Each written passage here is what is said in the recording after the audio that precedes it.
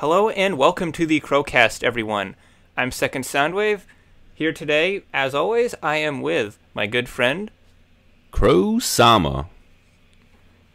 And not only is Crow-sama here today, but we actually have our first ever guest on the Krowcast in the form of UC Gundam, an up-and-coming Gunpla YouTuber. Hey, what's going on? Cool. So it's actually the first time we ever had a guest on this podcast. Yes, Well, it I'm honored. is. Thank you for having me. Yeah, I appreciate it. Cool. So, basically what we like to do is just, talk and just, discuss some things, usually revolving around Gundam. But is there anything else outside of Gundam that you possibly are into? Well, I don't know. I used to really have a lot of hobbies, kind of like a jack of all trades, master of none type deal. Oh, by the way, I forgot to ask: are we keeping it family friendly? Oh no. What's the deal here? Okay, No. cool. I just could in case a couple of colorful words kind of slip out. I didn't know if you were going for that family friendly PG clean ad revenue or how you run things around here. But anyways, yeah. So I used to do a little bit of this, a little bit of that. I used to run an old YouTube channel because I used to be into art, so I would do digital art tutorials, and those actually took off. But I just didn't enjoy what I was doing, so. That interest kind of faded, and I just really stopped posting on that channel. I think I had about 2,000 subscribers, and That's not too bad. Yeah, it wasn't too bad. I got videos that had like 60,000 views, but I just didn't really have fun. I didn't really have fun doing art anymore. So did you draw Gundam and Mecha, or was it other stuff? No, this was before I even had really discovered Gundam. How I got into Gundam was basically.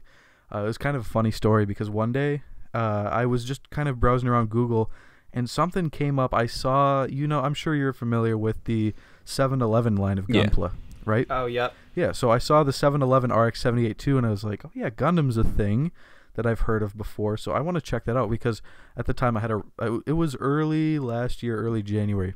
I had a lot of free time.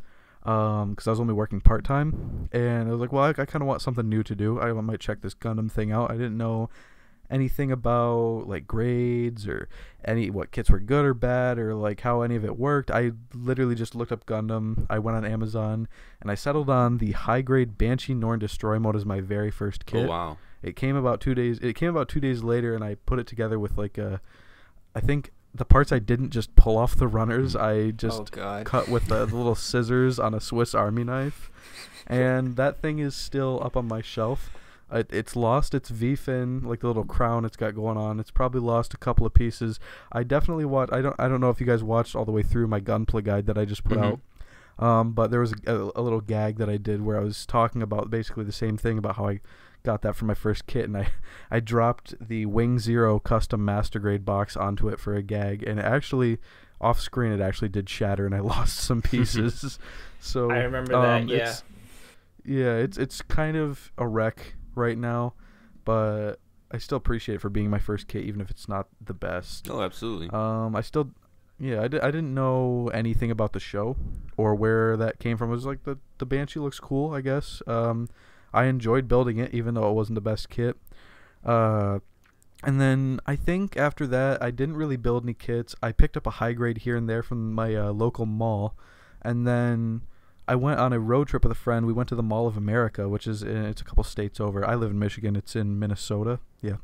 And we stopped at a Barnes & Noble, and there was a master grade 00 Quanta full saber, and I picked that up. That was my very first master grade, and then it just kind of went downhill from there after I discovered the people who are currently sponsoring my YouTube channel, which is Galactic Toys. They have 2 locations by me, and I started just shopping there like crazy because they had great prices and a bigger selection than anyone I've ever seen anywhere carrying for Gunpla. So yeah, I saw your store tour. It looks insane. It literally looks like some of the stores that I've seen in Japan and South Korea, where it's just an insane selection of kits. I've never seen anything like that in the US before. Yeah, and they used to have, now if you watch when I go to the second store, the wall they have the Gunpla on, they just restocked. When they reopened after the the pandemic, when they reopened, I went there the first day they were open to pick up the I went in there to find the high-grade 1144th Dendrobium because I remember they had 2 before they closed down. Unfortunately, they sold those online after they closed. but they had the high grade mechanics, so I picked that up, and I picked up a master grade camphor, and they were telling me, well, yeah, we actually moved our Gunpla from the one wall to the other because we're getting in so much more. We had to make space for it, so we had to rearrange the entire store. Yeah, that's pretty intense that they're diving so far into it. Oh yeah, and I mean they're not a small company either. I don't know. You guys obviously know Zaku Aurelius? They worked with him for like a competition. I think they sponsored a competition. Okay. Do you guys know Child of Mecha, the person who does the Gunpla podcast with Zaku? I know him through that. Yeah. Yeah, so he's actually come to Michigan on business, and he worked with Galactic Toys. He did like a Gunpla customizing or Gunpla building workshop in store there.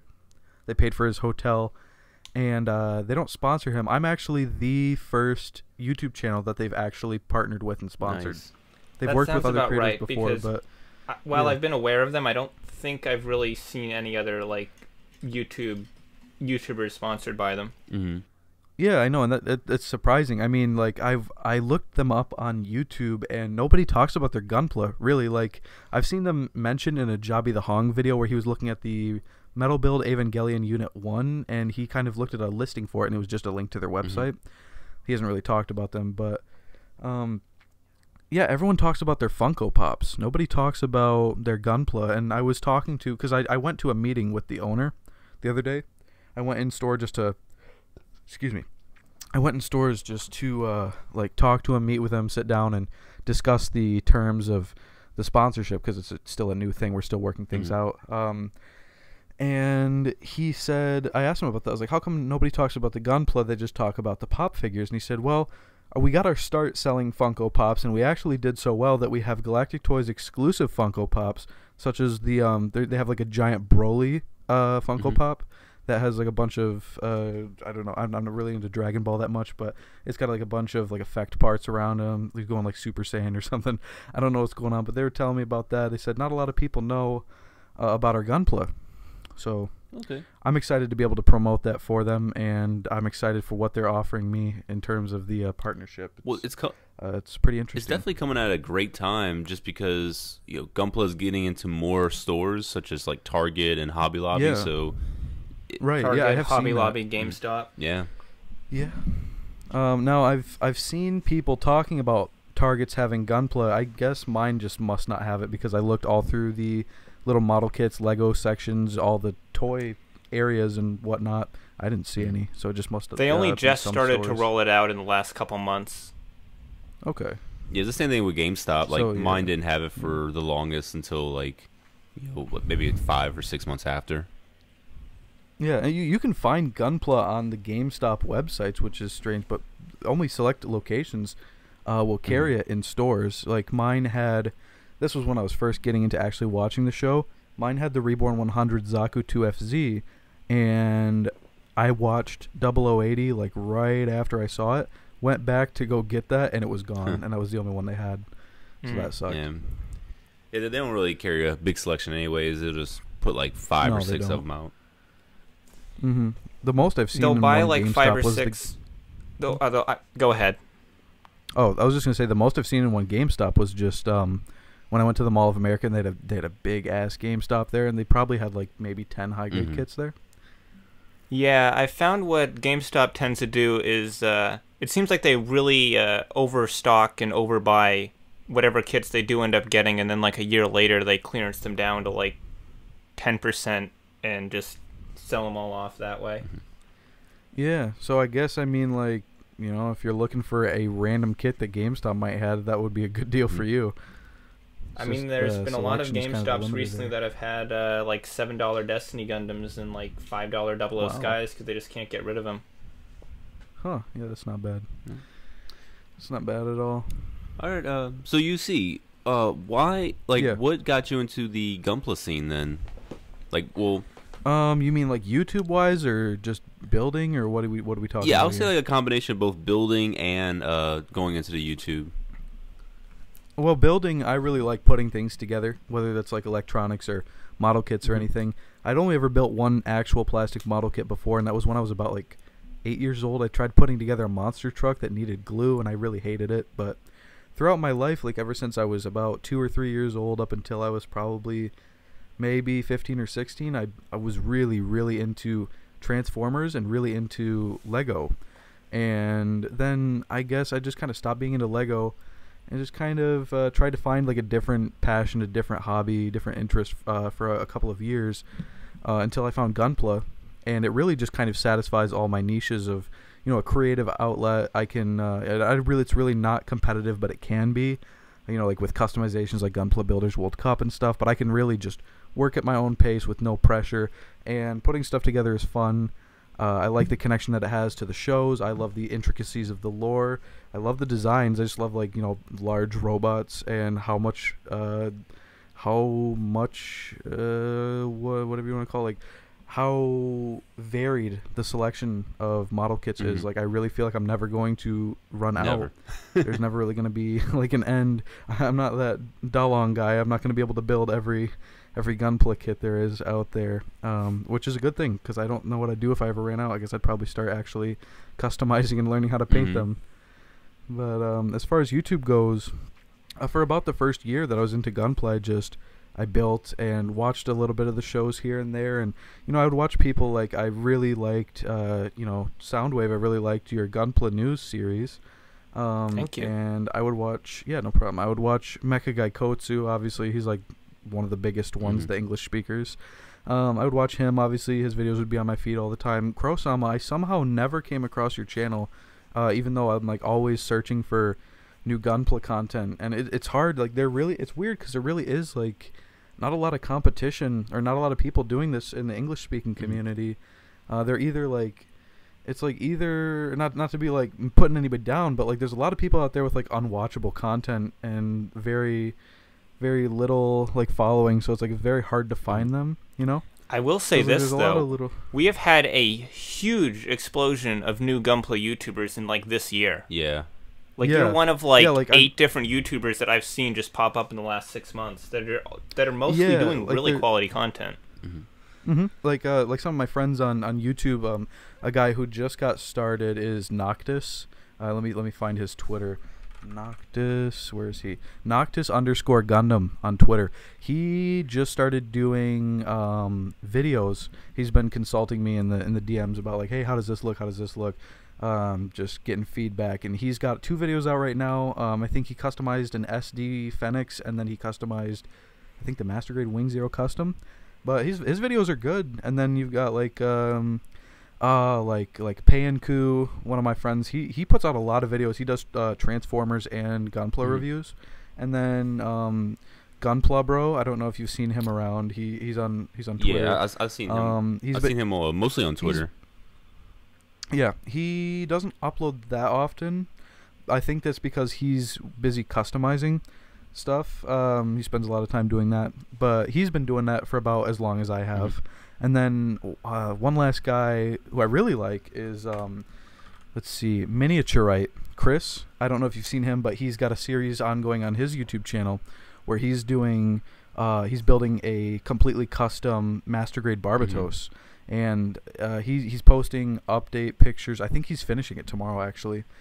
He's been posting update videos, and he's been posting painting progress pictures on his Twitter, and it looks really awesome. I'm really excited to see how it turns out, because he's been working very hard on it all day. So yeah, you're right. There are a lot of people coming out of the woodwork, which is awesome. Yeah. Yeah, and the crazy part is every single one of those people you just mentioned were none of the people that I was even talking about when I said a whole bunch of new YouTubers are popping up this year.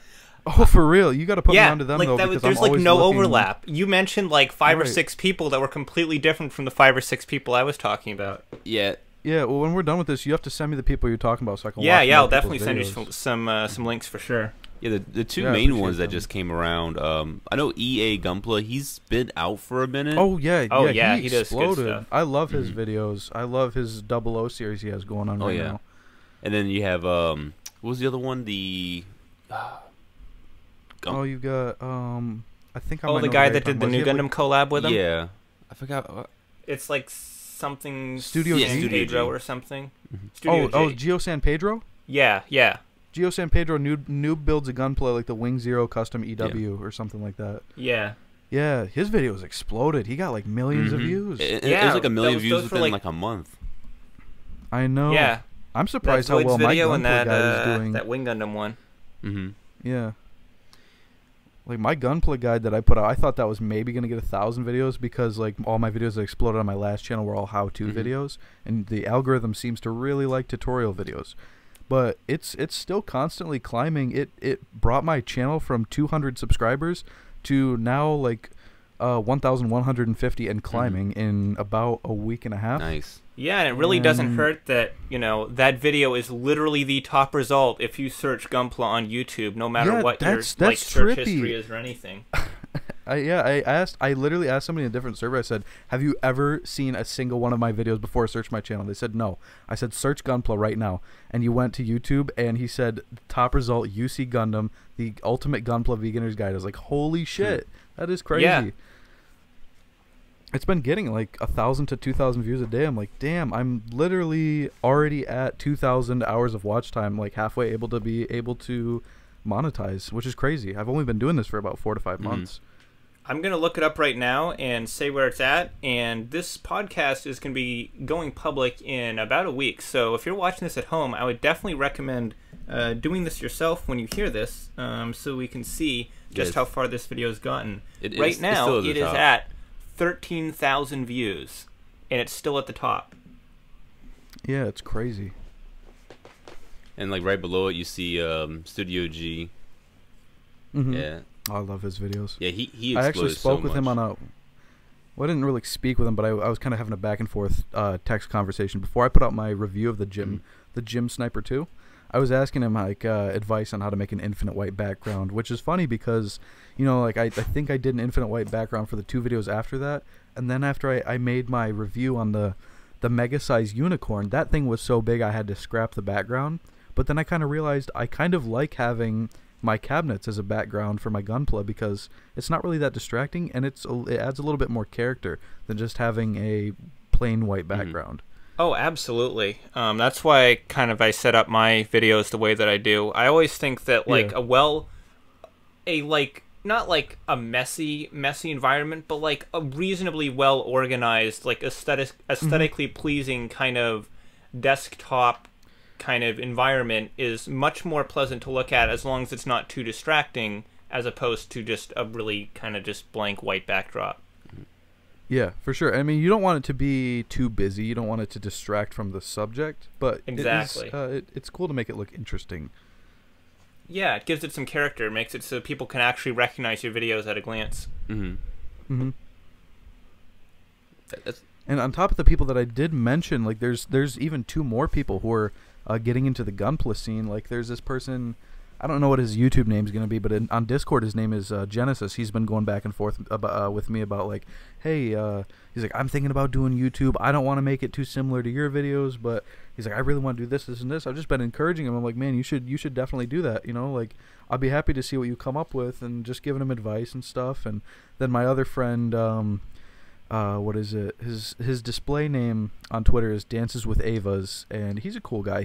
He posts a lot of cool stuff regularly on Twitter, like master grade data books for like the old classic master grades. You know how like the master grade manuals and stuff would have those intricate illustrations in them. Oh yeah, I love those illustrations so much. Like my first older kit I built.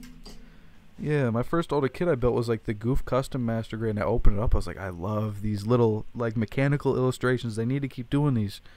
But he's been putting out oh, you have to excuse me. I've got seasonal allergies right now, so my throat's really dry. But he just put out a private video he's been asking me to give criticism on, where he talks about it's called In Defense of the Leo, like the Leo grunt suit from Wing Gundam. And he's just kind of talking about like why it's actually like a really good mobile suit and just all of its various merits. And I think it's a good video. He just put out a revision of that. So when that goes live, I could send it to you guys. You guys could check it out. He's actually doing pretty well for his first video. Okay. Yeah, definitely. So it's cool, like seeing all these people getting into the Gunpla scene is like, I don't even care like, oh, it's more competition.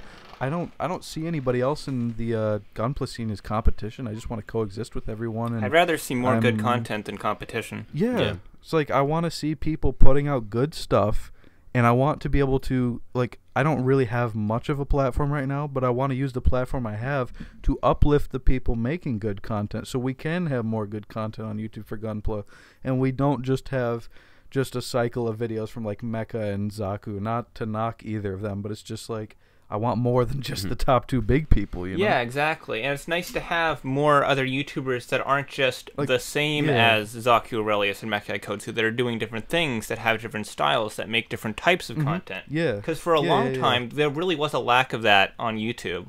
Back when I got in the hobby around 2013, there was not a lot of Gunpla YouTubers, and they basically all did the exact same kind of video. Yeah. Right, where it's just like, welcome to the Gunpla review. Today we are going to be taking a look at the RX-78-2 from 0079, high grade. And that's why I started making YouTube videos. Yeah, that's kind of, it's like I wanted to not, like, I don't want to overshadow or overstep anyone. I want to coexist with everybody. But it's like I wanted to add my own style to reviews. I find it, I don't care about my numbers. Like, ideally, I'd like to get to a point where I could support my hobby with my channel, which is already it's already starting to happen with the sponsorship deal that I have. Yeah, right. It's happening way faster than I expected, but I don't really care about the views. I literally just do it because I have a great time doing it. I have a lot of free time, and it's very fun for me. It's my favorite thing to do right now, and I feel great whenever I put out a new video. Tripped up over my words there, but you get the idea. Yeah. So is this something that is there certain milestones that you have for maybe your skill sets? Like you kind of mentioned you want to increase painting at one point, but yeah. Sorry, I didn't mean to interrupt you. Were you continuing? Was that the question? That was it. Okay, I just didn't want to be like talking over you or jumping the gun. Anyways, yeah, I would love to learn how to paint. I have an airbrush. I just don't have any paints. I want to learn how to do custom scribing, which is actually perfect because my sponsor just hooked me up with, I don't know, you ever heard of the Madworks brand of chisels? Oh yeah, they just hooked me up popular. With like the Madworks. They hooked me up with a good standard chisel tip size and the handle where you can swap the chisel tips in and out. They hooked me up with one of those for free, so that's pretty cool. And I would like to, like custom scribing, custom painting. I want to do something like I want to learn how to use plot plates, and I also have a 3D printer so I can make custom parts as well. Nice. Yeah, the scribe scene, that's like really booming right now. Like I'm seeing a lot more people dive into it. Yeah, it is. All right. So is there any like particular kits that you're wanting to aim for to do customization before you even try to build it? Like things that you kind of held off on? What do you mean? Like any that I have like my eye on that I want to do customs? Yeah, or it's like, hey, like there's this master grade kit I really want to get, but I don't want to build it until I have the skill set mastered, and then I'm going to dive into it. Oh, well, I mean, I'm totally okay with just being a snap builder in general, and I feel like once I get a little bit bored of snap building, that's when I'm really gonna pursue customs. But like there's no kits right now that I feel like I want to just have custom. I'm really okay with having them snap built even if they look like crap, and then if I want to do a custom, I would definitely buy a second one of that kit, not only because I'll already know how it works, so I'll have a little bit of an easier time working with it, but also just because I want to have like a snap built version and a custom version.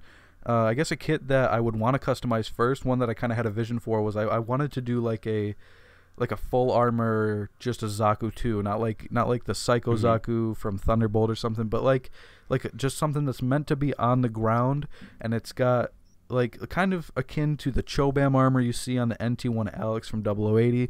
Like maybe give it, you know how they have the L-shaped shoulder shield? I was thinking about sizing that up to like a large full scale, kind of akin to like a riot shield, and maybe putting some, you know how like the Gyaradoga's got those things that look like the what are those called? It's not like a style hand grenade, but Sturmfaust. Like the things that are on a Sturmfaust, yeah, like the Gyaradoga's got the Sturmfaust. Like maybe put some Sturmfaust or some weaponry behind that, and then I definitely wanted to put like some kind of big fuel tanks on his back, like going upright instead of pointing out away from him. Just kind of make him look like a big, heavy like war machine. There is that was kind of Yeah, I was say they have the high grade Zaku. I think it's the F3000 from Beginning G. Yeah. It's a fairly rare kit. F2000. I'll send a pic. Yeah, it's a fairly rare kit, but it is really, really thick. Yeah. I'll take a look at it. I don't know. That was just what I had toying around my head as far as like my first custom went. But I wouldn't be opposed to just, oh wow, yeah. You know, I was kind of thinking something like that, but with that big riot shield looking thing and a big fuel tank on the back. But of course with the Zaku 2, just the green color scheme. Okay. Yeah, I mean that'd be a perfect kit to work on, especially that it's a high grade. Yeah.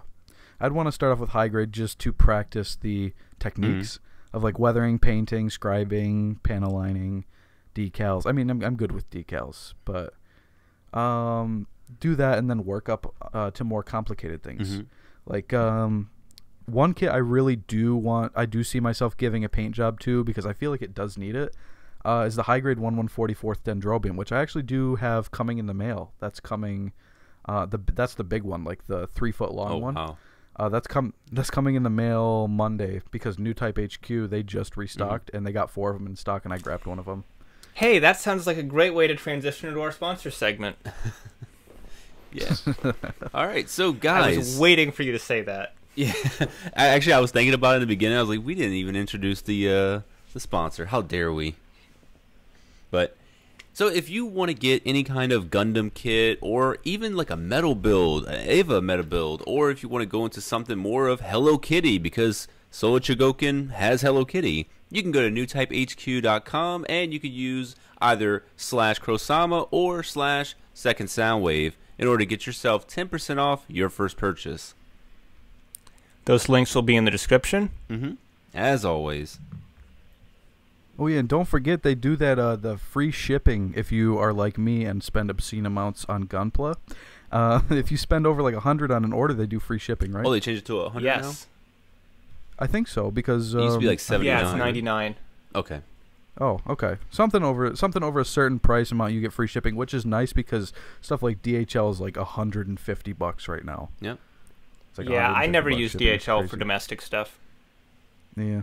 There's also the Equal Justice Initiative, so the hashtag Build Equality. Basically stickers, and it does help for donations. So if you do want to get it's a donation drive. Yep. So if you Oh yeah, thanks for reminding me. I'm still waiting on my stickers to come in the mail. Same. I mean, I ordered them day one. I mean that the Phoenix Gundam one, that I think is like a holographic sticker. The holo sticker, that looks so cool. Yeah. That's gonna look. Yeah, I don't know really who good. does the art for their stickers, but they look fantastic. They do. They're almost like SD, but they're more true to the normal proportions. It's just like the normal. It's like when you see somebody put an SD head on like a high grade, kind of. They're a lot like there's a game actually called SD Gundam Cross Race that has that kind of proportion to the designs. Yeah, you know what they remind me of the Gundam Converge series. I love those. Oh yeah. I have the little Gundam XX Converge sitting up on top of my PC. I'm looking at them right now. Well, those are great figurines. It's so cool to see Bandai actually continue one of those candy toy lines for more than 2 waves without canceling it. Yeah, they're really cool. They carry them at Barnes & Noble. I like to pick them up when I go. Yeah, I wish they had more like articulation with the Converge, because I do like them, but I wish like there was at least some more of a hip joint or something, because I don't want to just stand it right there. I want to play with it. I feel like at the size they are, adding more joints would just break up the sculpt too much. That's true. That's true. Now, something I did pick up at a Barnes & Noble, if you don't mind me talking about it. Have you guys ever heard of the G-Frame kits? Oh, yeah. I picked up a G-Frame Sazabi, and it was, it's not good. I don't like it at all. Yeah, I haven't heard anything good about it, and I think that's why it's probably discontinued right now. Yeah. Yeah, so did you get the one that has, like, the armor on the static frame? Yes, it's like, think of it kind of like an early real grade where you've got the pre-assembled inner frame, and then you just put shit onto it, or kind of like a very, very, very, very cheap high res, where it's like an action figure and you pop the armor on. Now, yeah. So here's the thing. I don't know if you know this about the line, but the way they did the G-frame kits, they would actually do like two separate models. So one would be the armor on a static frame, and the other would be a posable inner frame with the weapons, and you're supposed to buy both and combine them. Damn. The one I got was it was a posable inner frame with all the armor and weapons. That's weird. I didn't know they released them that way. Yeah. Now the funny thing was, when I opened the box, all the parts were separated into like sealed little plastic bags, right? Yeah, because it's not a model; it's a candy toy. Right. Yeah. It's a candy toy. Not only did they have like actual nubs on them, like if you did like just a simple snip at the gate, and like just did not clean anything, it had nubs on it. But also, I don't know what was going on, if somebody at the packaging factory or like wherever it was made, if they got bored and decided to just start putting it together. But like it was like half assembled when I opened the box. That's weird. Like half the armor was on it, and it was actually assembled in the wrong order. I had to take all the parts that were already on it off in order to put other stuff on. So I was just I had a real bad experience with it, and it was just too fiddly, and I really wouldn't recommend it. I wouldn't recommend anyone pick it up. I would rather just have like the high grade Sazabi. Yeah. You gotta get yourself a real grade Sazabi. Oh, I still do. I literally only have one real grade right now, and that's the Tall Geese, but I love that kit. That's a solid kit. I want to get one of those. It looks so cool. I have two real grades. Only one is built. I got the Zigok in my last Gunpla haul. Oh, that's another really good one. Yeah, and you know, there's not really many reviews out that I've seen. Well, most Xeon kits, I think, that are not like Sazabi or Zaku, those really don't get covered too much online. Yeah, it's more because the real grade Zagok came out before we had reviewers like Zaku Relius reviewing literally every single thing that Bandai puts out. So there was just kind of back then people would really only review like the super popular kits. Yeah. So that's probably where a lot of that comes from. Yeah. Yeah, I would if you're gonna get into any series, I mean 00 is definitely a good one because it's fairly competent, and the season 1 has a really good flow of plot and character development. IBO is another good one just because it's very new and famous right now. Yeah, you know, I'll be honest, I just can't get into IBO. I've watched it, like, I've watched the first, like, 5 episodes, like, 3 times, and it just, I will admit I have a very short attention span for TV shows, which is, that's a problem of mine, not the TV show's fault, but I just couldn't really bring myself to, like, care about the characters. Like, I saw the one Mobile Suit fight, I was like, that's pretty cool. I'm a little invested in Tekkadan and whatever they got going on, but then I just put it down after, like, episode 5 every time I try watching it, and I just never pick it back up. There's some really good battles later on, if you ever decide to get back into it. I mean, one day I am gonna give it a good solid watch. I don't ever tell anyone like I hate IBO. The worst I'll say is I'm not a fan of it, but I always make sure to clarify like I have not watched the whole thing, so I don't have a well formulated opinion. So take what I say with a grain of salt. Love the mobile suit design. Don't really care for the character design. Stories kind of not really capturing my interest that much, but one day I will power through it. So aside from Unicorn and IBO, have you watched any of the other anime? Oh well, let's see. I've watched a couple episodes of 0079. I actually I have a I don't know if I should talk about that. I don't know how legal that is. What, 0079? Yeah, I've got a Google. We can edit it out if it's like, too sketchy. I got a Google Drive folder of like every 0079 episode in like high quality. So I've been watching it through that. Somebody linked me to it, and I was like, oh, cool. Now I don't have to either buy the entire thing. I don't really feel like watching the movie trilogy. I want to watch the original show. I will say, though, the movie trilogy is a way easier watch than the show. Absolutely. And also, it's technically kind of like Tomino's preferred version, because he makes like some little edits and stuff to it that kind of make it flow better with Zeta Gundam. But yeah, like if you just want to quickly power through it, the movies are the way to go. Yeah, I might have to actually end up doing that instead, because now that I'm not only making videos for myself but also for my sponsors, I'm gonna have less time to watch TV shows, and I'm already just basically, I wake up, if I'm not spending time with like other people, like in my day-to-day personal life, I just wake up and I just start working on videos, and then I just do that all day, and then I go to bed. So I don't really have much time to watch the shows. But other than that, I watched 0080 was really the anime that got me in love with Gundam. And I adore 0080. Yeah, me too. I have the Gym Sniper 2. I've got the Alex Master Grade. I've got the Camphor Master Grade, the RE100, Zeta Kai. Before I watched that, I'm not going to lie, I hated the Zaku design. I only thought that Gundams looked cool. I was only in it for the designs. I was like, I like sharp angular designs. I don't like the bubbly, round, more organic look of the Zaku. I think it's a stupid design. And then I watched 0080, and I was like, seeing these things in action actually makes me really like them. And that's how it's basically been with any single design that I've really hated. It's just when I see it on the screen, I really hate it a lot less. And that happened with the Zaku, and it's actually become one of my favorite designs of all time, which is kind of funny. I think it's really funny that you mentioned that, because when I first got into Gundam, I actually felt the same way about it, and it was actually the Zaku Amazing from Gundam Build Fighters that really turned me around on Zakus and made me love them. Yep, same. Yeah, I need to watch Build Fighters. I actually picked up like 3 or 4 Build Fighters kits in my current backlog now that I'm gonna. Yeah, and you picked some good ones too. Yeah, I also picked a bad one. I got the Fumina Mrs. Lihong Rinko. Oh, the low-end Rinko, yeah.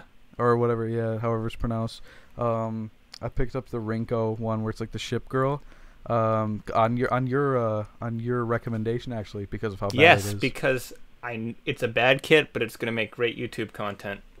I know. I think it'll be really fun to review. I'm looking forward to it. I'm looking forward to tearing it apart. Actually, I have 2 reviews in the works right now. I'm not releasing them all right away because I'm trying to build up a backlog of videos.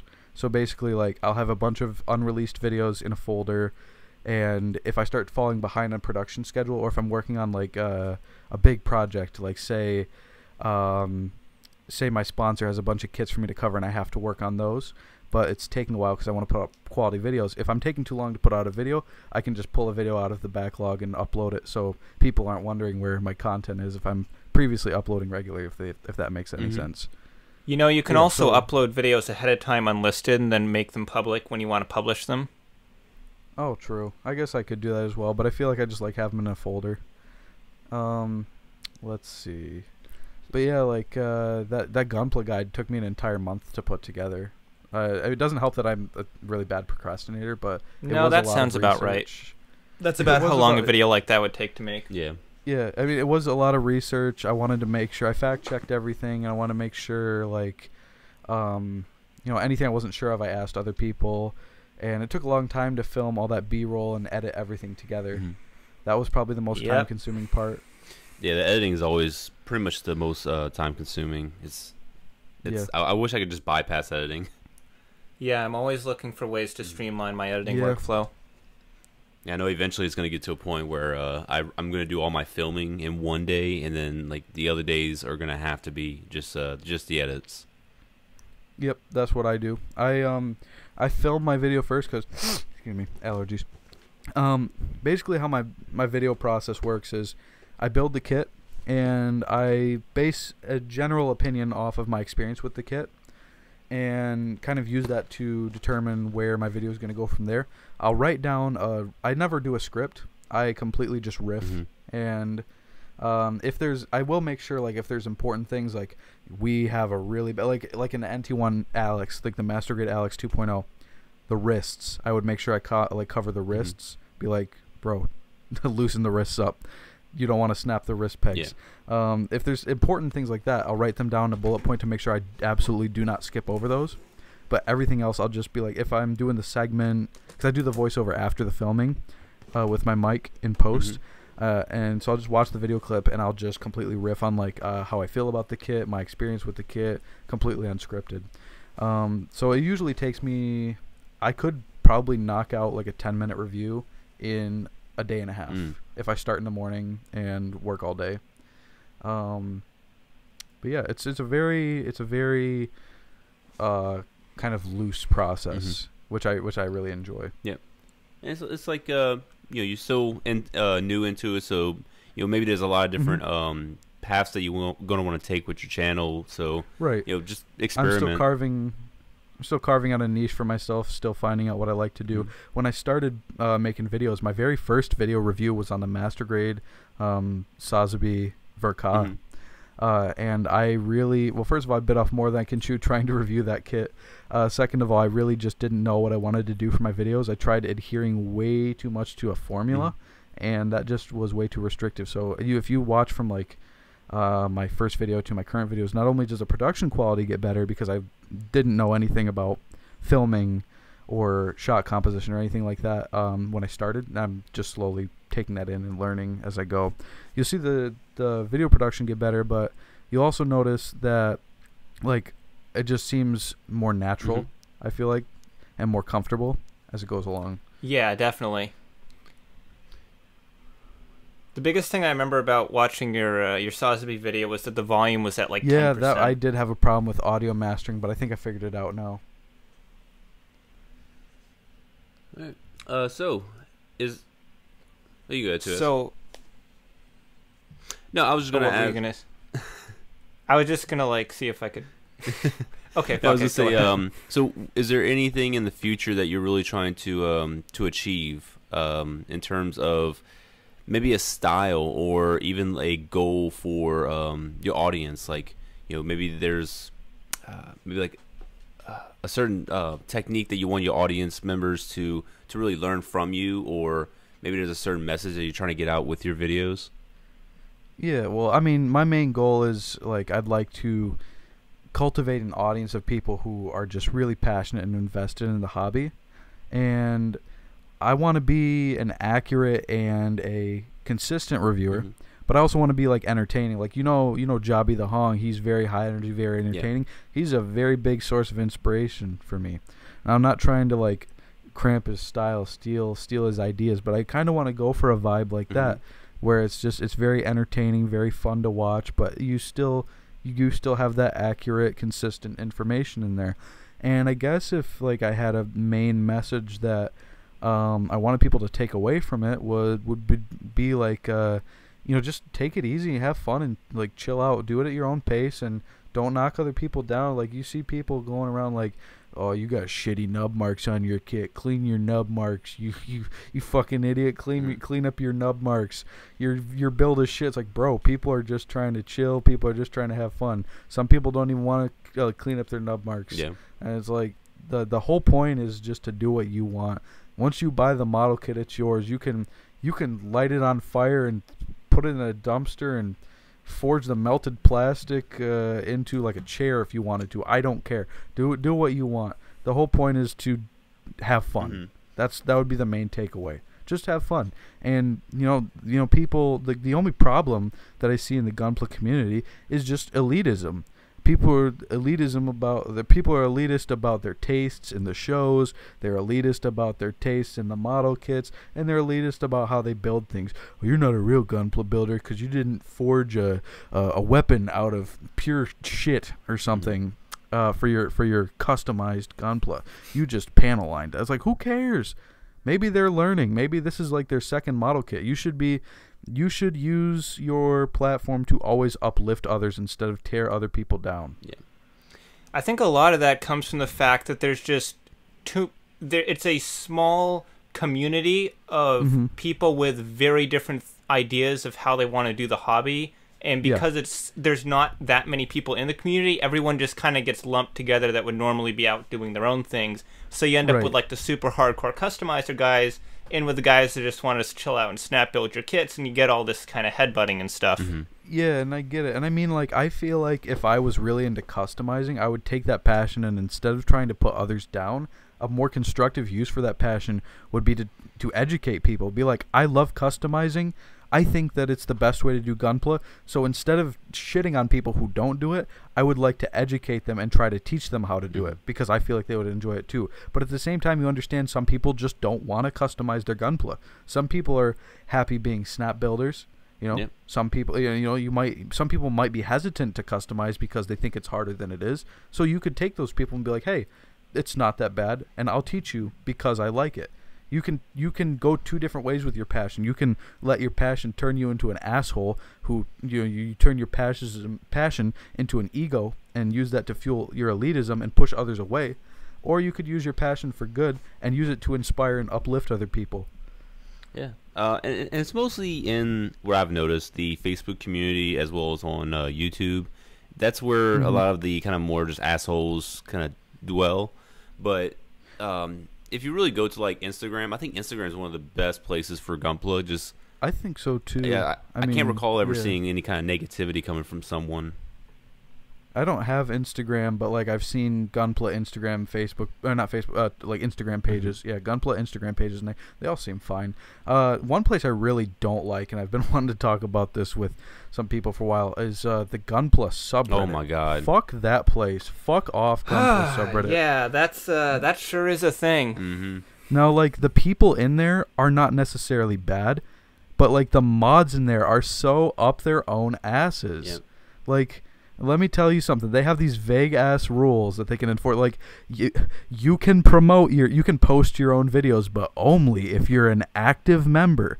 Well, what the fuck does it mean to be an active member? How many posts am I supposed to make before I've fulfilled this completely random number of acceptable posts? It's 10%. It's 10%. I think I believe I've seen an expanded version of the rules for the subreddit where they say it's like something like a 90%, 10% split between promoting other content and active posts in the community. Yeah, I don't know. Like I asked, like one of my first posts in the subreddit was I was asking in like the Q&A thread. I said, how much do I have to post in here to be considered active enough to post videos without them being taken down? They're like, there's no real figure. You just have to be active. I'm like, okay. The Gunpla subreddit was they shouldn't have said that. There is an actual number that they have quoted in the rules. Yeah, well, like that would have been helpful, but for this entire time I've been under this impression that it's just some vague, I can't think of the word, but it's just like vague random number that could really just be loosely enforced by any moderator who's like, I don't feel like you're active enough.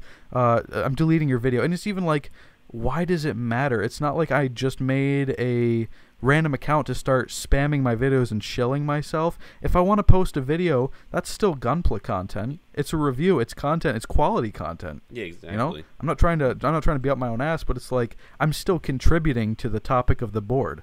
I'm not taking away from anything else. I'm adding to it. You know. Yeah. And so, like, oh, sorry, I'm not trying to interrupt you. If you wanted to add something. Well, yeah, because it wasn't even just the mods, but even a lot of the personnel that's in the group. A lot of them do like troll, or they'll make passive aggressive comments that kind of want you to question your own quality build. Yeah, like when I first started, because I don't really do unboxing videos anymore. I've started lumping those into my speed builds. Like I'll just do a quick showcase of all the runners that are in the box and then build the kit. I've kind of done that because I just don't feel like doing I don't feel like unboxing videos are really. There's not really room for me to be creative at all. It's just showing off what's there. Yeah. There's nothing. Yeah, I never liked doing unboxings. Yeah, I started doing them, a few of them, and I was like, I'll do them so I can have videos to put out. But I just really kind of was like, I can just lump them into the speed builds. You know, they're not interesting to make, and they're not interesting to watch. Nope. Yeah, like so, I posted a video. Like one of my very first videos, I think it was like unboxing the Goof Custom, which the Goof Custom Master Grade was my second review ever. So it was like my third video. I was like unboxing the Goof Custom, and I posted it to Reddit just asking like, hey, how is my quality, you know? And some smarmy asshole came in and he was like, actually, this is basically falls under the no haul posts rule because it's an unbuilt kit, and basically unboxing videos are shit because if I wanted to see what was inside of a box, I would just go to dalong.net. It's like, okay, I didn't fucking ask if you care about the unboxing. I said, is my video quality good? I didn't need your whole spiel on how you think unboxing videos are useless. Stop being an asshole about it for internet points. Yeah. Fuck off. That's how. So was that your first day on Reddit? That was about like my first week. I've been on Reddit before. Just I made an account for the UC Gundam kind of social sphere. But it was like I wouldn't even bother with Reddit, honestly. I don't anymore because I had my last straw. I had a run-in with this like one moderator. I won't name him, just not because I care, but just because I don't know his name. I can't remember off the top of my head, and I honestly don't care to remember. Can't be fucked to remember. Yeah, I can't be fucked to remember. But like he deleted my posts before, but then he left some of my videos up. Like I posted some videos. And the Gunpla subreddit was the only one I was active in. Like, I was going around giving people advice on like what kits I recommend, and just like commenting on other people's posts, upvoting. I was pretty active, and it was like there was a couple weeks where like I didn't necessarily post or comment on anything because I was really busy. And it's like, just because I wasn't active in those 2 weeks doesn't mean I wasn't still an active member of like the community. Like, you can go through my post history and see how much I've posted in there. And like I said, at the time I wasn't aware of like that percentage split of posting. It was just still vague to me. But I posted like a video, like a review, a link. It was like I think it was like the High Grade Justice Gundam review, which I thought was pretty nice because there are literally no reviews of that. It's like, oh yeah, that was a great video. Thank you. Yeah, that was like, it was like the 2014 re-release, like the recolor version for the 10th anniversary of Gundam Seed. There's no reviews on that are like that I've found. And I was like, okay, this will be cool. People will enjoy this. And I posted it there, and they took it down. And I was like they gave this dude sent me like a passive aggressive message like, you don't follow the rules, you should get taken down. Like, bro, this is quality content that is like something that has not been covered before. You're more concerned about taking it down because it doesn't fucking I haven't made enough posts to satisfy your fucking little number that you have in your head of how many posts I should make, and you don't want to have this review of a kit that's basically never been reviewed in video form up because you're just too hung up on the rules. You're so far up your own ass.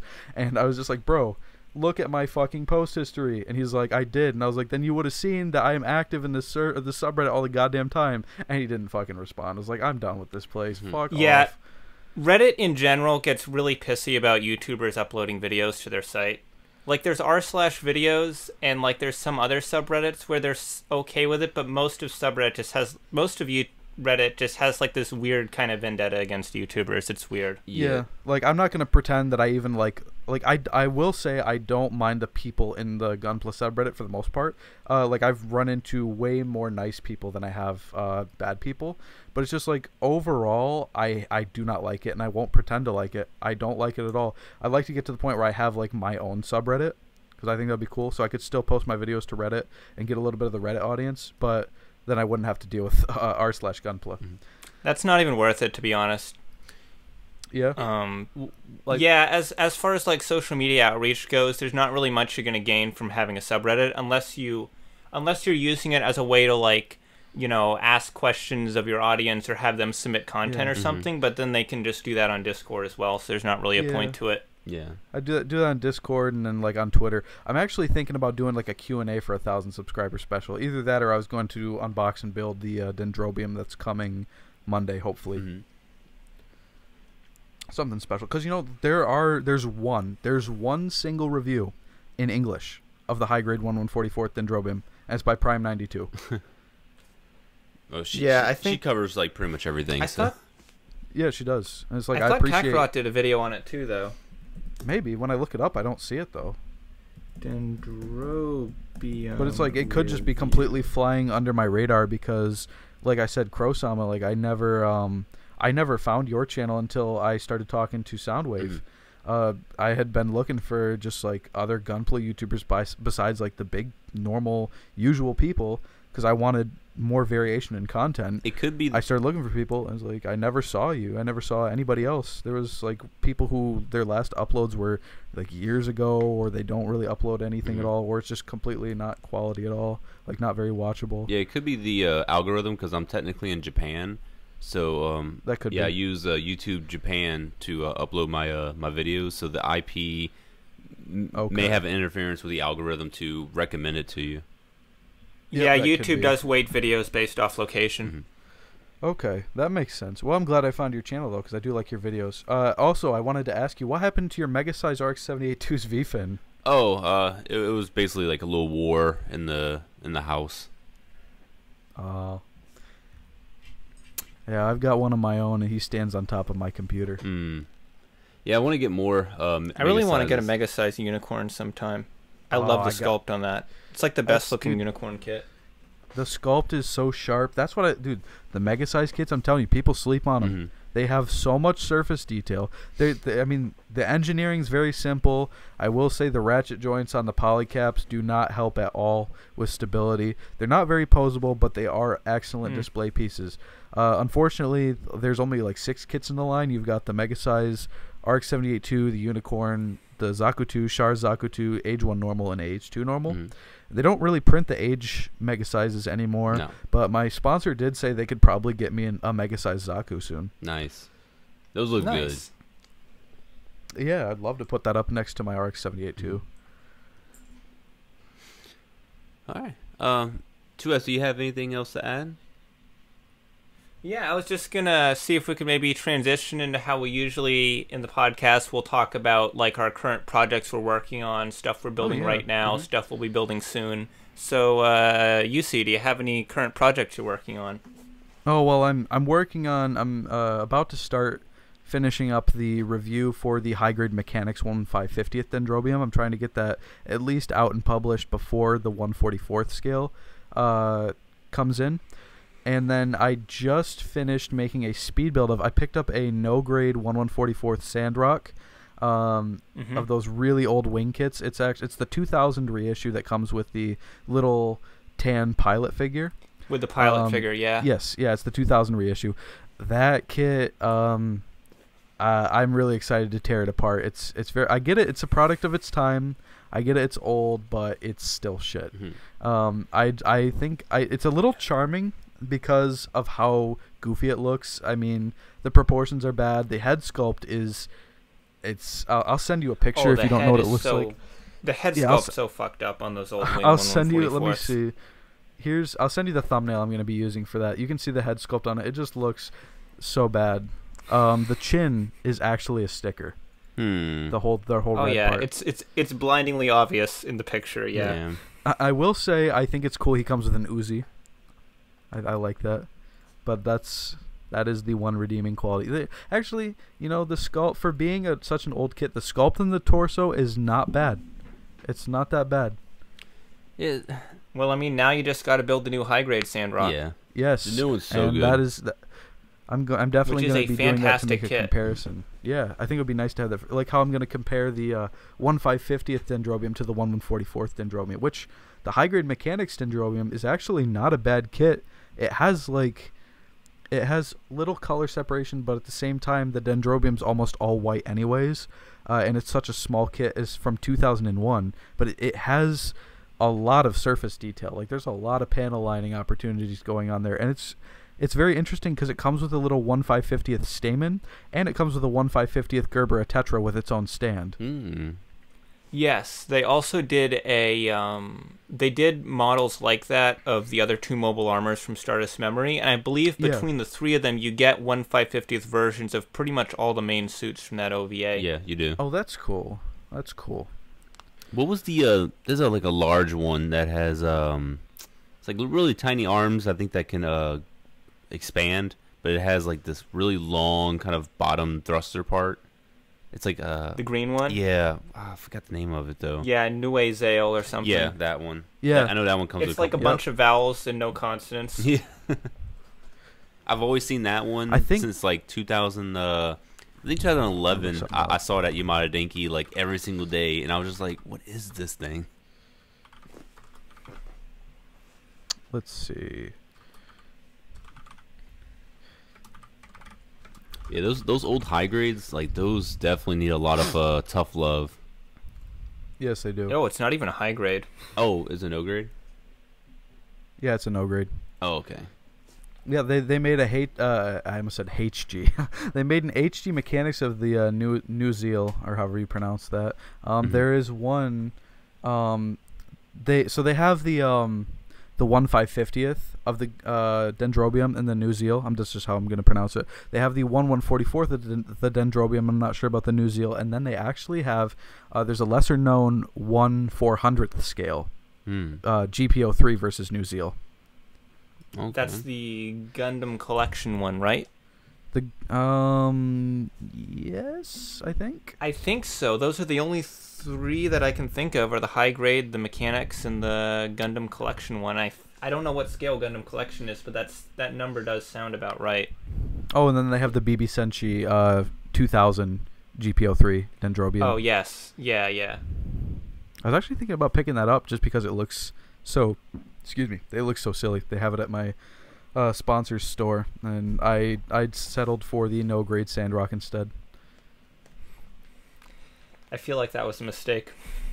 Nah, I do kind of... I'm a little charmed by the little Sandrock and how goofy he looks. I don't regret picking him up, and especially, like, I got him for $4. Because... yeah, I guess that's not bad.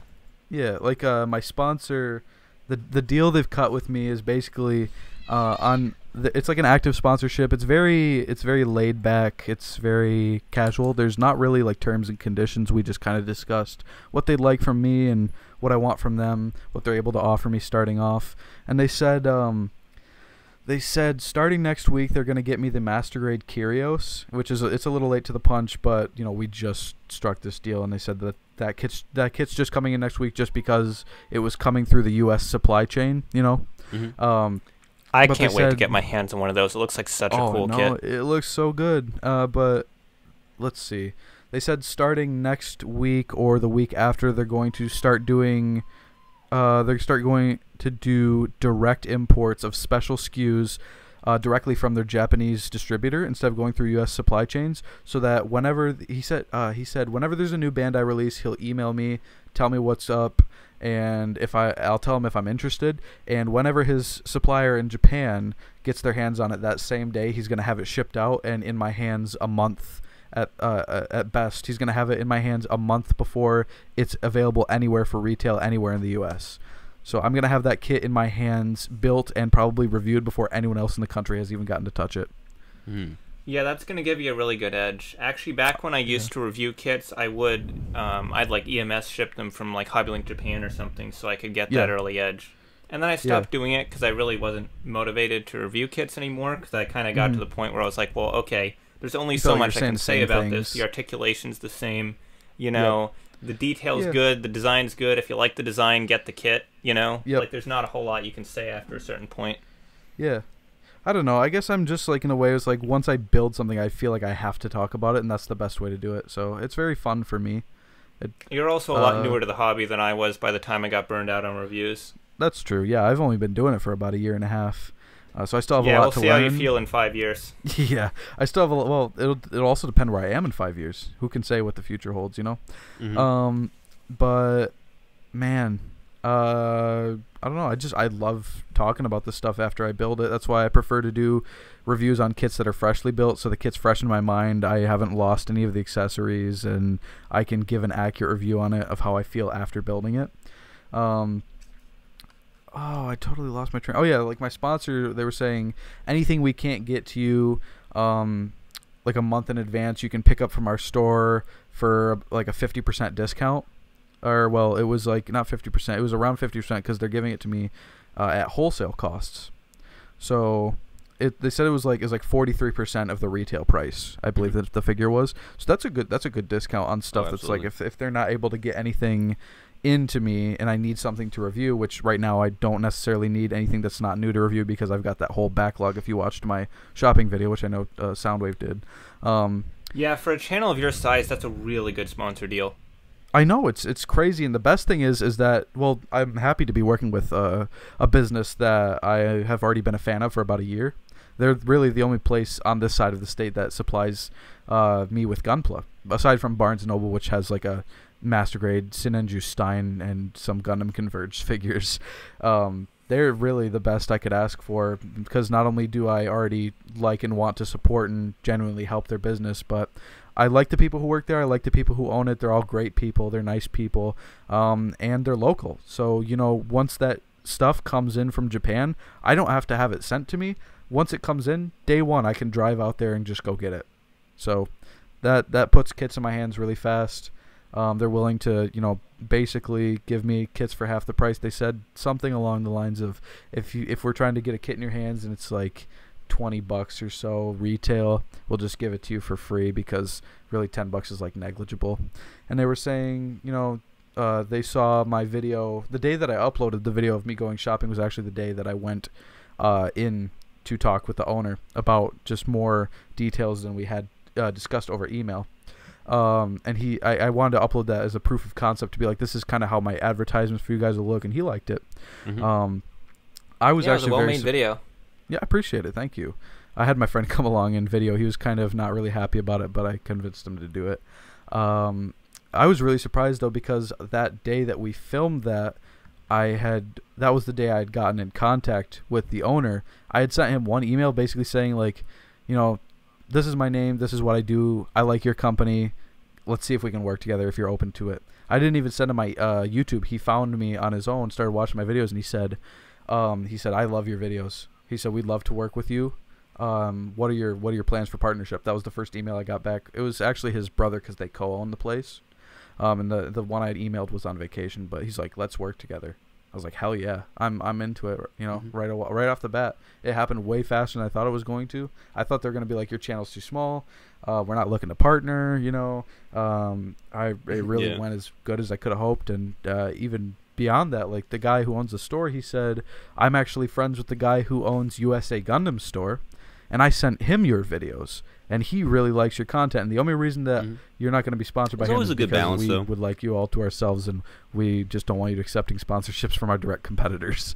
But he said he really liked your videos, and he said that if you could get kits in your hands early, like new releases, that your channel would explode. I was like, well, damn, that's some pretty high praise.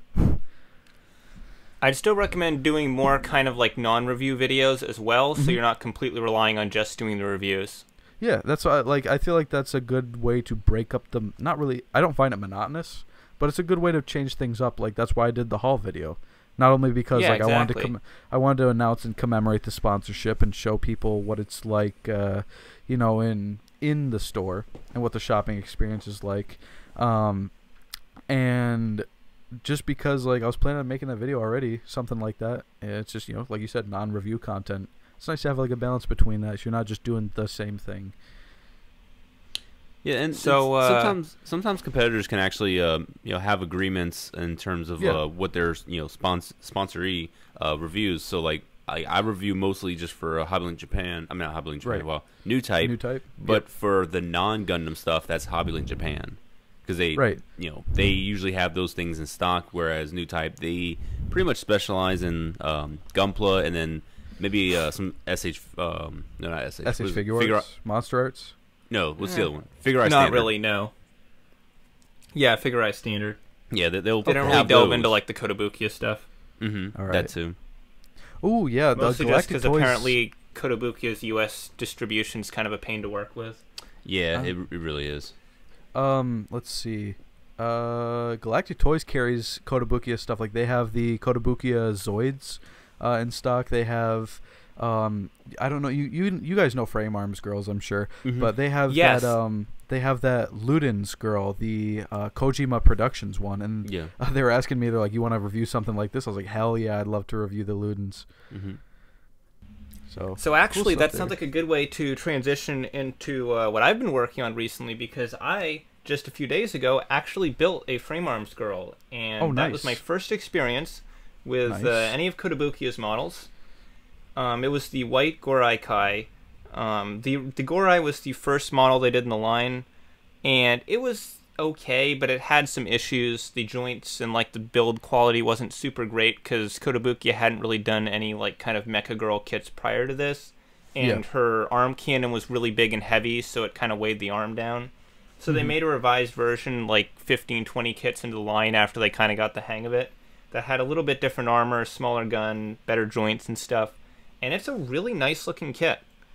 It's really solid. I've heard that the plastic on Kotobukiya's models is kind of different from Bandai's. This didn't feel too bad though. It didn't really feel all that different either. I was kind of expecting it to maybe feel like really dense or something, but it just kind of felt like normal model kit plastic. This is one of the first kits that I've actually done water slide decals with, just because the blank white armor looked really plain without them. So I hit this with a little bit of Gundam gray lining marker and put the water slides on, and it mostly turned out really well. The weird thing about this kit... Oh, go ahead. Oh, so you should slide a picture of that into my server so I can take a look of it. Yeah, hang on. Let me see if I can... let me see. You don't have to do it right now. You can do it like later. No, it's okay. I'm just getting to the right channel where I think I posted it, and I'll kind of work my way up to it while I'm talking about the kit. So yeah, it's a pretty neat model. It's got good articulation. It's good build quality. I would say it does need a little bit of painting, not necessarily as a requirement, but more just it looks really nice if you do a little bit of work to it. This was my first time working with water slides, and I'm not like 100% happy with the water slides in this kit, because I did find some of them were like not quite right sized for the model, like that one that's kind of like the hexagon shaped thing on her visor. The tips of that just barely extend past the edge of the part, and it really annoys the crap out of me. I'm not sure really what you're supposed to do about that. No, these are water slide decals. Oh, okay. That's what I meant. So, like with a sticker, you can just kind of shave that down. I don't know what you're really supposed to do with a water slide in that kind of situation. Maybe water slides, shed some light on that. Water slides are they tear kind of easily. At least the Bandai ones do. The Bandai ones tear easily, so I assume you could just take like an X-Acto to that and trim along the edge. Yeah, I might give that a shot. I didn't have any issues with these tearing, thankfully. Kind of annoyingly, I did find that there were some direct contradictions between the decal, like the diagram where they show you where to put all the decals, and where the decals are actually supposed to go.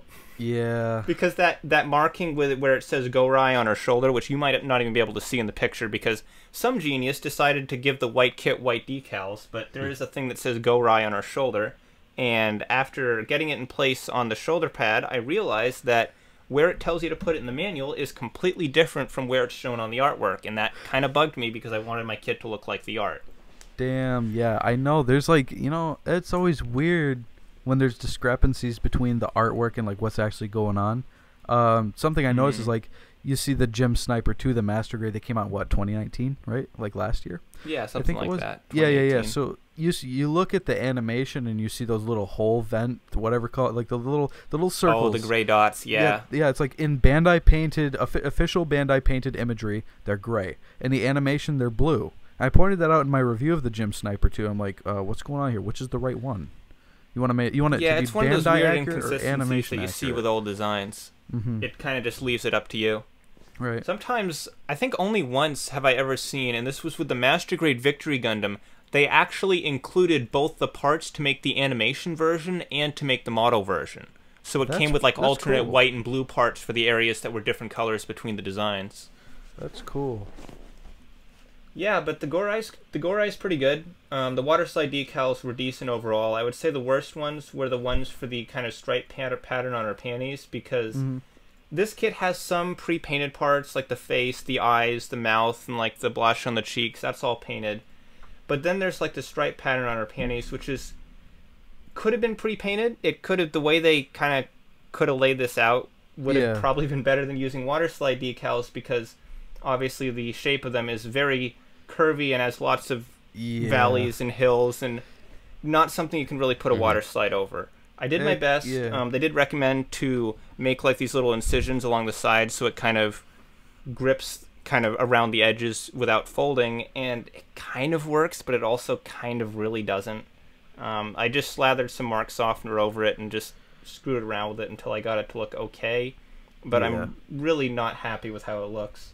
Well, at least it's not the sticker-style decals from something like the Luna Maria Hawks Gunnerzaku Warrior, where they have you putting those sticker decals all over those curved surfaces. I just throw those away. Yeah, that was... I don't even... Yeah, when I decaled up mine, I didn't even put any of the ones on the curved parts. I just stick to this flat surfaces, and if there's this decal that I really like that they're saying to like put on the shoulder pad or something, I'll just put it somewhere where it actually works. Yeah. I think my first experience decaling a kit was with a Verka kit, so that took me an entire day. I did the high new Gundam Verka, and I did everything but the ones for the funnels, because those ones are horrible. They go over like four or five different surfaces, and it's really just like impossible to make them line up.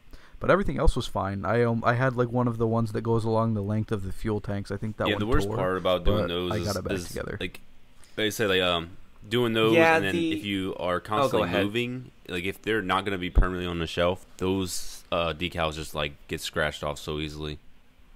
Yeah, I did top coat it which went pretty well actually. I just used like Rust-Oleum 2X, like a rattle can, and that turned out really well. But I don't know how well that'll hold up. I don't really move around that often. I have moved twice since I started building Gunpla. I'm planning on, at least hopefully, I'd like to move out and get my own place sometime soon. But it really all depends on how things go in the next few months, I guess. Yeah, so more recently, even than the Gorai, I actually just last night finished building the high-grade Penelope, the very, very large model. Oh, yeah. That's been on my radar for a while. Yeah, I wasn't like super hyped for it, but it was kind of a situation where I was like, well, I've built pretty much everything else that's come out this year. I might as well build the Penelope as well. Yeah, so I wasn't like super into it, but it's kind of cool. Yeah, I will say that I like the Odysseus Gundam just on its own a lot more than the Penelope.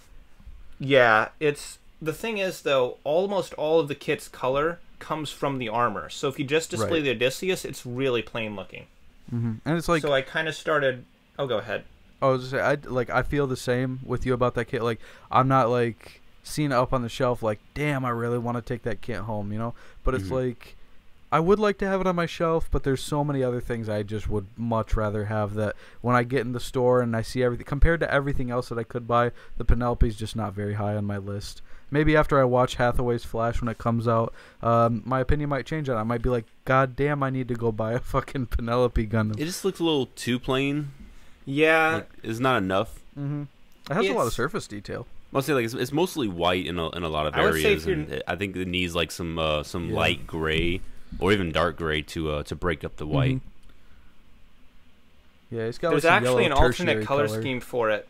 There's like an alternate color scheme for it I've seen on the wiki that I believe was Katoki's design, which actually has a little more color separation on the Odysseus itself. There's like some red on the abdomen, the sides, the legs are blue. I think it's a nicer looking color scheme overall. As it stands though, if you're like you see here and you're not like super into the design, I would say don't really bother with it. It's not like an amazing kit, but if you do love the design, it's pretty cool. I bet you Hathaway's Flash is going to come out and you're not going to be able to find a Penelope Gundam almost anywhere. So I'm probably going to get mine just for the sake of being able to have it after that shit comes out. I still need to panel line mine. I did kind of end up modifying it just because when it was fully armored, I just don't like how it looks at all. It looks like a chicken. It looks like a chicken. Yeah, and first of all, it comes with like this stand.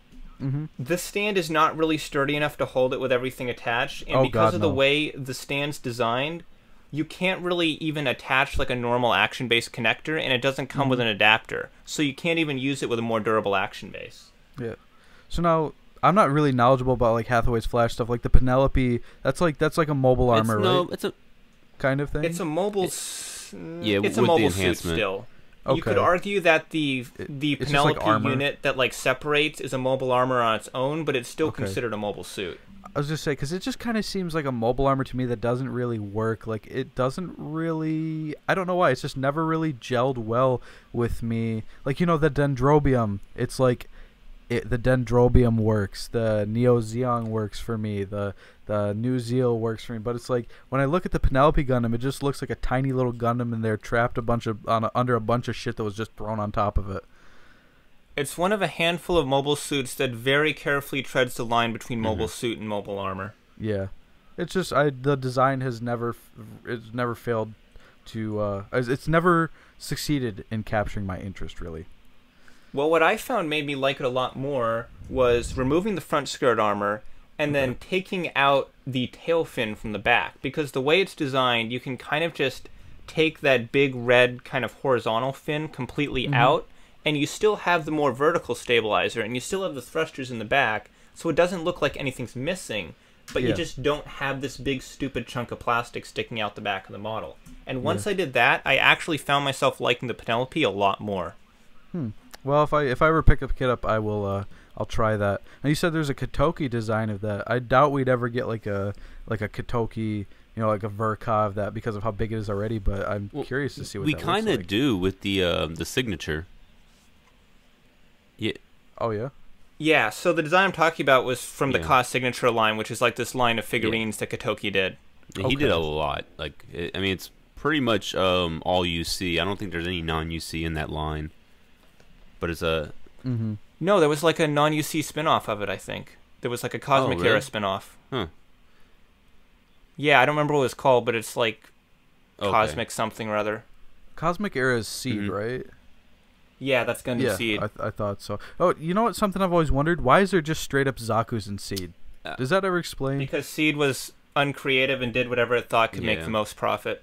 Okay, well there you go. Seed is kind of like a retelling of early UC in a way. Like it has the same kind of vibes. Yeah. I will say, Seed Mobile Suits designs fucking slap. I love them. Oh yeah, Seed has some of the best Gundams. And the Seed Master Grades are like almost all amazing. Oh, I just picked up the Providence, and it comes with the little like Dragoon effect part. Yeah, that's like one of the only Master Grades where they actually give you the effect parts you need. I know, it wasn't. I thought that was like P Bandai. It usually is. It almost always is. Yeah, right. Oh man, and speaking of Verka, I'm sure you guys have already beaten that dead horse. That's the Wing Zero Custom EW Verka already. I'm sure that's the one that everyone melted down over. Yeah, I'm a little excited for it just because I'm gonna be able to get my hands on it in October, thanks to my sponsor. So I'll have it I'll probably have that review out like maybe a week or two after I get that. But it'll definitely be before anyone else is able to see it. So I'll be able to provide that first look, and we'll know if it's actually any good or not. I'm a little excited because the Wing Zero did need a 2.0, but I'm a little bummed that it wasn't something like the Atlas or the G Self. Oh, I would love a Verka Atlas. That is like a big want for me. Well, speaking of the G Self, since we were talking about I'm not trying to make this drag on for too long. I know you guys were talking about transitioning into how you usually ended, probably 20 minutes ago. But speaking of the G Self, we'll go as long as we need. I think Bandai, they just reprinted the G Self Perfect Pack, the high grade. And I know they reprint that a lot. Yeah, because up until recently, I was looking for it online, and people were only selling it for $90 or something like that. And then I went to the store. Every 2 to 3 months, Bandai does a little reprint of it, a little burst of G Self Perfect Pack, and they immediately get snapped up, and the value skyrockets. And then Bandai reprints them, and it goes down. It's like a constant cycle where there really does seem to be a lot of demand for it. And weirdly, it's also for some reason the only G Self or the only G Reco kit that Bandai really ever reprints. Right. I mean, I love the G Self design. It's one of my favorite designs, in all of Gundam. I don't know why. I just love it. And I really was bummed about not being able to get my hands on a Perfect Pack. And then I went to Galactic Toys. I went to their store. They had 4 of them. I was like, holy shit. And I was like, they must have reprinted it. I still want to get a Perfect Pack. It's such a cool design. They got it on their website if you want to order one. It's like $20, $25 right now. I think they still have them in stock. Yeah, I might grab one through New Type. Yeah, they probably have them too since they just restocked. Yeah, let me check right now, actually. Yeah, I'll check on Galactic Toys and see if they got those yet. Let's see. Yeah, I think what was the Mac knife? I think they reprinted that one last year. I've been seeing that one heavy on the shelves. Well, that's good because it does seem like some of the more obscure stuff from G Reco, like the Gion and the Cat Sith. Some of those are just, you can't really get them anymore. And to be fair, they aren't super popular designs, but if you for some reason want that kit, I mean, good luck. Yeah. Oh yeah, Galactic Toys has the G Self with the Perfect Pack. They have the G Self with the Atmospheric Pack, and they have the GLs from Build Divers Re-Rise. Okay, nice. So, Crow, what have you been working on recently? Oh, you already know. It is Metabots month, so... that's right. I've actually primed the gun nose already, so today I'm gonna start doing the shading, and I'll try and get a couple of layers of paint, but I don't think I'm gonna get to the detailing and the weathering today. That'll probably be a tomorrow project. But I'm also I'm glad that kit's not going for too much in the secondary market because that does not look like a $30 model. Oh, not at all. I don't think I've ever seen it go higher than $30, even on eBay. And if people are selling it for more than that, then they're crazy. Yeah, that's a super basic kit. Yeah. Really looks about on par, I would say, with the petite guys or the Haros, kind of. Yeah, and pretty much everything is going to be on a ball joint, so it's it's not the best kit, but it still has a decent range of movement, and it can achieve what you want it to do. It's the ankles is probably the worst thing. Like, you're not getting any kind of good side bends. But the Metabee and the Scissorhead, those two are actually still on sale over at Ami for like $25. So it's like, you need to get them now before they sell out, and then they go back to like $150. But yeah. Yeah, so Crow loves Metabots. I really couldn't give less of a shit. I'm kind of wondering where you stand on that, UC. Never heard of it. Yeah, that sounds about right. That's all right. I know it's a very obscure franchise, but I think it's making its comeback this year. Yeah, I'll look into some of your Metabots videos, and maybe I'll do some research of my own and see how I feel about it. Usually something that ropes me into new franchises is the series designs, but I'm willing to overlook it if I don't really like it and give the series a chance, like Mazinger or like the old Super Robot shows. Yeah. Like, I don't really like necessarily like the Mazinger design, but I still want to watch Mazinger one day. Mm-hmm. I'm sure you guys have at least heard of like the Big O, not the O, but like the Big O. Like, yeah, the show with So yeah, that was a good anime. I did. It's too much like it felt like Batman animated, but with it took itself way too serious for a giant robot show. It's like a super giant robot show, but it's also, isn't it like kind of like film noir? Very sort like of, black and white, grayish colors. So it's like a serious tone with fantastical elements that doesn't really gel well with you. I mean, I can't remember the story. I just know I knew it came on Toonami. So the story itself and characters are probably super well done, but it's the aesthetic of it. I don't like the Big O design. I don't like those like big giant hulking arms. It just doesn't vibe with me. Now, I will say it does remind me of memories from my childhood of watching G1 Transformers. Like the Transformers, like it was just called The Transformers, like the original cartoon. Yeah, the original series. Yeah. Now, I don't remember the name of the Decepticon because like I literally haven't been into Transformers for years and years and years. But it was one of the first episodes where they're having trouble like with a dam or something, and there's like a Transformer with piston arms, and there's a Decepticon. He's like that's he's Rumble. Like Rumble. Yeah, it was Rumble. He reminds me of Rumble. The cassette, That's why right? I like the Big O design. Yeah, the cassette. Yes. I don't know why I always just had a vivid memory of that scene of Rumble just fucking it up on the waterbed, or like the bed of the lake or whatever you want to call it, waterbed. What am I talking about? It's in the bottom of the river. He was fucking it up down there. I'm so tired. I didn't even catch that. Yeah. Oh god, I'm tired too, man. I was on a buzz like all day, and I'm just chilling right now. I think my friend's, he's probably halfway conked out behind me.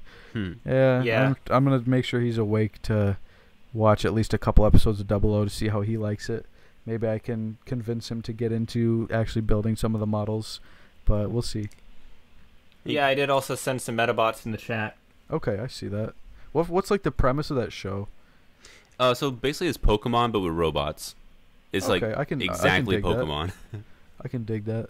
How long did it run for? Like how much media is there? The first season, I believe, was about 58 episodes, and then there was a season 2 which had like, I want to say 40 something episodes, but in total it's like 96 episodes. All right.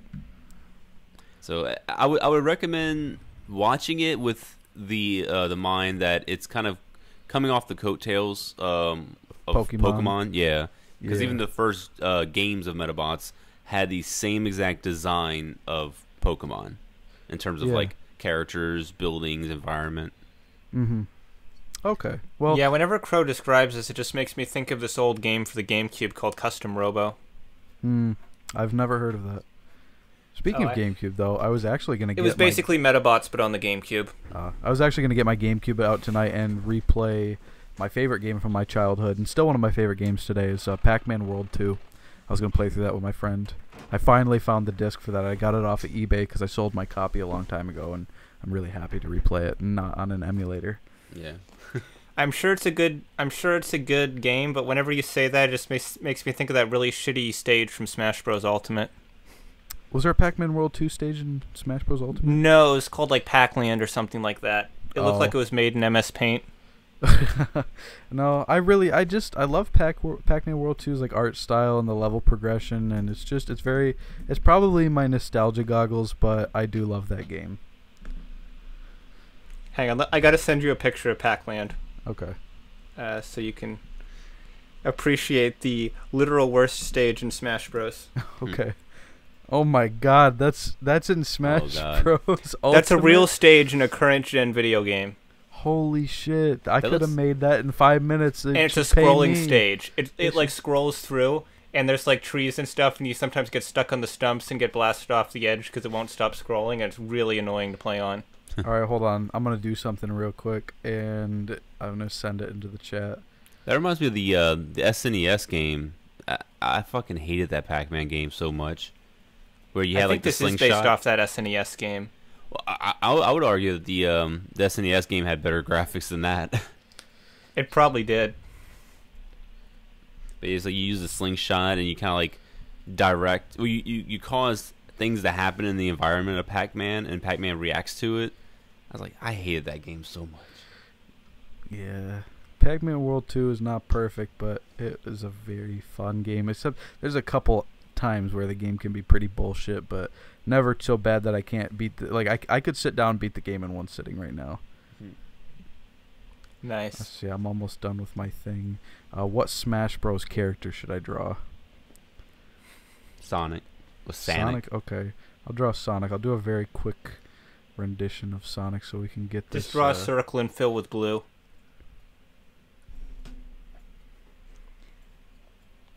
Okay. This is the. Let me see. I gotta add a little bit of color. Purple background, I think, would be good. Ooh, Kirby needs some color. Let's give Kirby some color. I think he's. How is he being filled by that? That doesn't make any sense. So Kirby. You send your Sonic in the chat, and then I'll send mine that I made back when we talked about the Sonic movie. Oh God, that horrid monstrosity. I'm almost done with mine. I'm actually, this is my portfolio for I'm going to work with Nintendo on the next Smash Bros game. This is my submission for the new Final Destination stage, based off of that Pac World thing that made it into a current gen game. That's the new Final Destination. Nice. Wow. Oh, amazing! I love it. That's a wonderful drawing. The style of your thing reminds me of that YouTuber that does like little mini animations with the fat burbs. Yeah, Terminal something. I know. Yeah, that sounds familiar. That Sonic that you drew reminds me of how I envisioned Sonic as I was watching the Sonic movie for the third time, getting blackout drunk in the theater. Man, that movie was better than it should have been.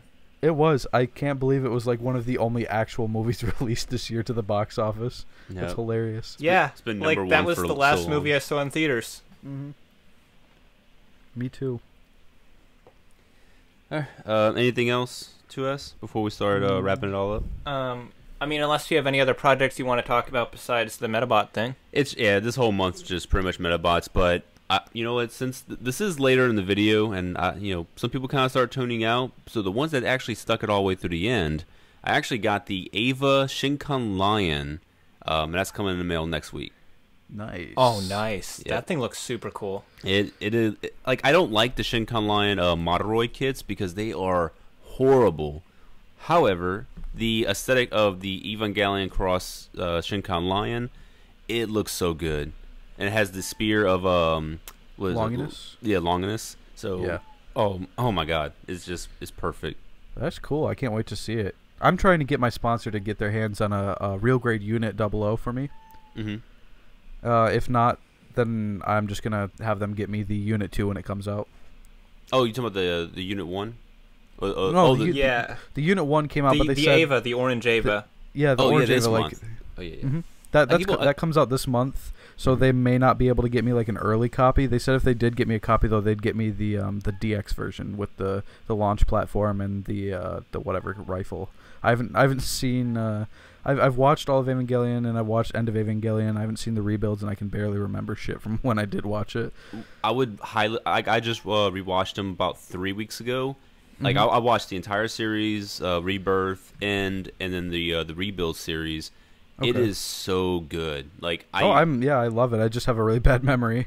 Like I always recommend tethering, watching a different like franchise or series. Tether that with an explanation YouTube video, like someone who's going into the deep dive parts of the series.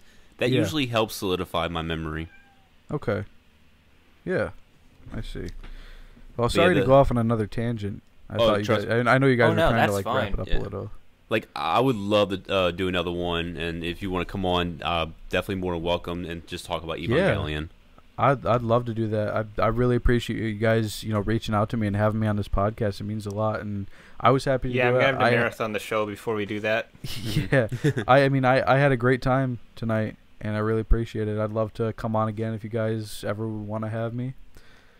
Yeah, it was absolutely cool talking to you. Yeah, it's cool talking to you guys too. You guys are nice dudes. I appreciate it. Glad to make your acquaintance, and hopefully, we can talk more, work together in the future if you guys want to, do whatever. Absolutely. Yeah. Discord is definitely the easiest place to just talk and share ideas and all that. Yeah, like I don't know, I don't really know how like Gunpla collabs would work, but do you guys know Gunpla Network? Yeah. Yeah, like Gunpla Network found my videos, and they sent me an email saying like, we really like your stuff. Do you want to collaborate? And I said, not right now, because I'm working stuff out with the sponsorship still, but in the future for sure. Mm-hmm. Usually what they do is if they want to collaborate with you, usually it just takes the form of you making a review when they post it on their channel. Oh, okay. That's cool. Yeah, it's pretty straightforward. Yeah. All right. Yeah, well, I'll reach out to them after, because I'm still like focusing on getting a video backlog to have in case I fall back on production, and then working out the schedule of getting kits from my sponsor and just making more reviews, and then I'll probably be in a place where I could collaborate with others. Mm-hmm. Yeah, right. Sure. All right, Tuish, you want to go ahead and start signing us out? Yeah, so thank you for listening to this episode of the Krowcast. If you want to check out Krowsama's channel, you're on it right now. If for some reason you're watching this on some other platform, it is The Krowsama on YouTube. I am Second Soundwave from Channel 2S. There will be a link in the video description if you're watching on YouTube. If you're watching on some other platform, you're screwed, I guess. And then our guest today, UC Gundam. If he has anything to plug, now would be the time to do so. If you want to follow me on Twitter or subscribe on YouTube, my name is the same, UC Gundam, YOUSEEGUNDAM. That's my Twitter handle. That is my YouTube as well. I have a custom URL, so you can find it by just searching that. That's it, just Twitter and YouTube. That's all I really do besides Discord, where I just talk to my friends and the people in my server. And if you want to join my server, links on my channel. And we'll have a link to UC Gundam's channel in the description down below, so you can go ahead and check it out. But yeah, thanks everyone for listening, and we'll see y'all on the next podcast. See you later. Take care, guys.